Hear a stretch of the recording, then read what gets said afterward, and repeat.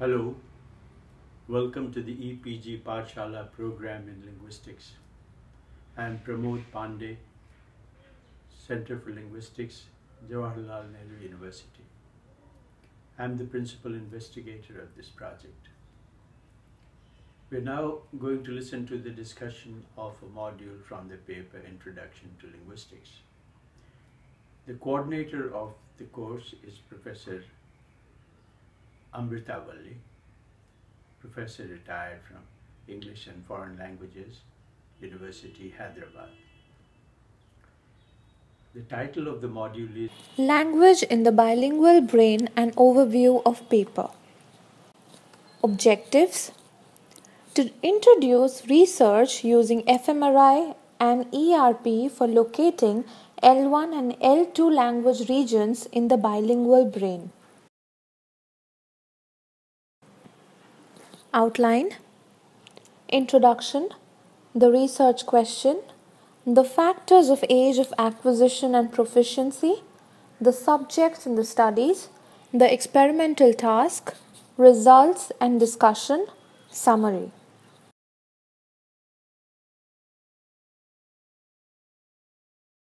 Introduction.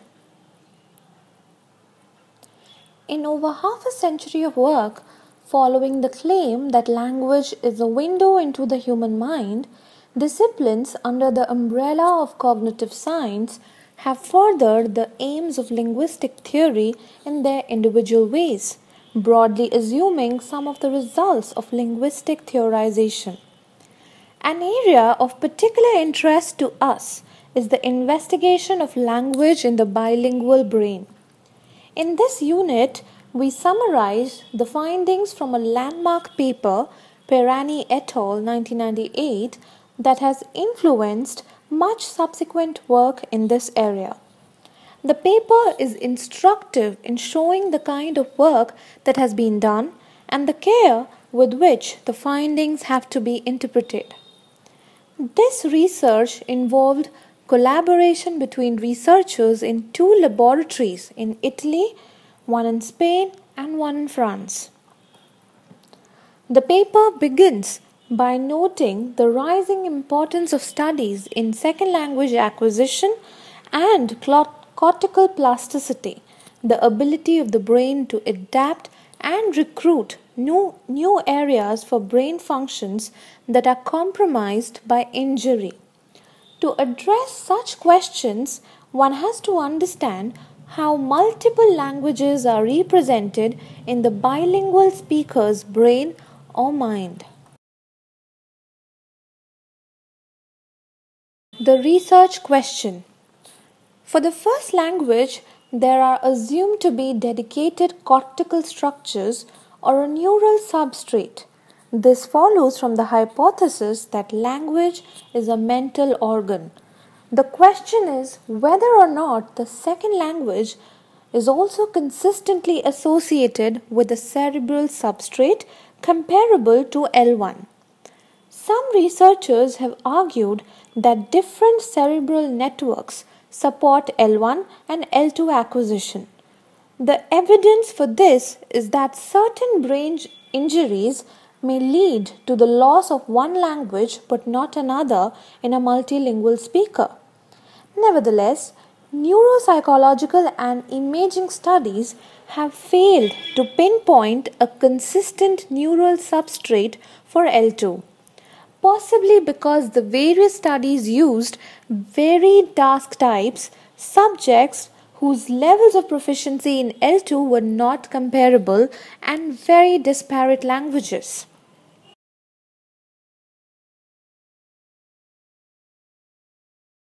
The factors of age of acquisition and proficiency. One factor that may affect the cortical representation of language is the age of acquisition. Late acquisition of the first language, L1, leads to impoverishment. Lenneberg, 1967, rooted the idea of a critical period, and children are observed to learn language with better success and greater ease than adults. Late acquisition of L2 particularly seems to affect the phonological and the morphological components. The notion of a critical period for L1 is not unproblematic. However, it is challenged by a study, Varga Khadim et al. 1997, of a patient who acquired language after the age of 9 years when his left hemisphere was surgically removed. After surgery, the right hemisphere appears to have taken over the functions of the left, including language acquisition. An earlier study by Perani et al. 1996 had shown that the brain areas activated by listening to stories in L1 Italian and L2 English were hemispherically different. The subjects were low proficiency late acquirers of L2, so it was not certain whether the age of acquisition or proficiency was the determining factor. Their 1998 study thus focused on the role of age of acquisition, conducting 2 additional PET studies to compare with the 1996 study. The subjects in the studies. The participants in the first study were 9 right-handed male speakers of Italian from 19 to 50 years of age who had all learnt English at school after the age of 10. They had all spent at least a year in an English-speaking country and spoke or read both languages in their daily activities.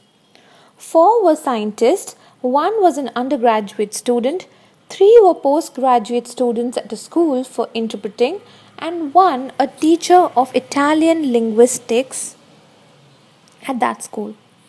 In contrast to this high proficiency late acquisition group, the low proficiency late acquisition group in the 1996 study had not been an English speaking environment. They were university students who had learnt English after the age of 10 at school. The language proficiency of the group was assessed with a word translation task using 3 lists: words of high, medium, and low frequency. The medium and low frequency words discriminated the two groups well. Story comprehension was assessed during the PET experiment through 5 questions that followed the scan. The 2 groups did equally well on the Italian stories, but differed significantly in English. The high proficiency late acquisition group did equally well on stories in both the languages. In the second study with early bilinguals, a different pair of language, Spanish-Catalan, was chosen because of the difficulty in finding early bilinguals in English-Italian. Spanish and Catalan are acknowledged more similar than English and Italian in lexis, morphology, and phonology as well as syntax. 12 right-handed male adults were chosen, half of whom spoke only one of the 2 languages at home, Spanish and Catalan respectively, during the first 2 years of life. The same assessment tests were conducted on these high proficiency early acquisition subjects. The experimental tasks. In the PET experiments, cerebral blood flow was measured on the high proficiency late acquirer subject while they were listening to a story in Italian, B, a story in English, and C, a story in an unfamiliar language, Japanese. 2 control baseline conditions were used: backward Japanese and attentive silence. Backward speech is physically similar to speech, but it is not speech. There were 4 stories in the 2 languages which were appropriately randomized and switched across the listening groups. For the high proficiency early acquirer group, stories in Catalan, Spanish, and backward speech formed the test and the baseline conditions.